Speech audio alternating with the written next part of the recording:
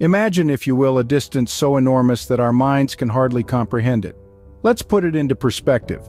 The nearest star system to us, Aplha Centauri, is a staggering 4.37 light-years away. Now, what does that mean? Well, if you were to travel around the Earth at its widest point, you would need to do so over 25 million times to cover this distance. Let's take it a step further. The light we see from Aplha Centauri today embarked on its journey over 4 years ago. That's right, the twinkling light that catches your eye on a clear night left its home when the world was a different place. It's a sobering thought, isn't it?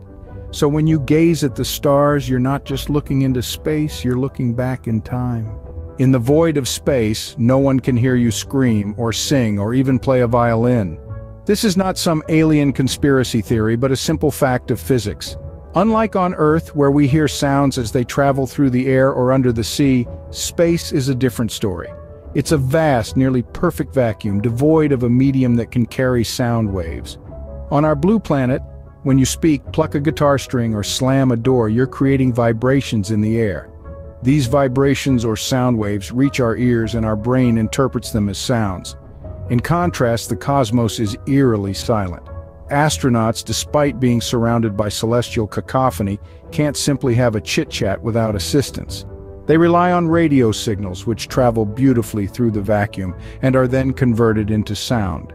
In the silent expanse of space, the stars may be a sight to behold, but they will never serenade you with a symphony. From our vantage point on Earth, it's easy to feel like we're at the center of the universe, but the reality is far different. We are but one tiny speck in a universe that is beyond comprehension. Picture this.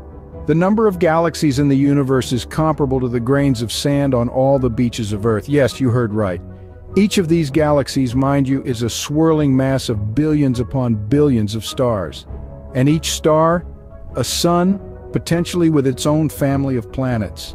It's a humbling thought, isn't it? We're just one small part of an unimaginably larger cosmos. But rather than feeling insignificant, let's take a moment to marvel at the sheer wonder of our existence.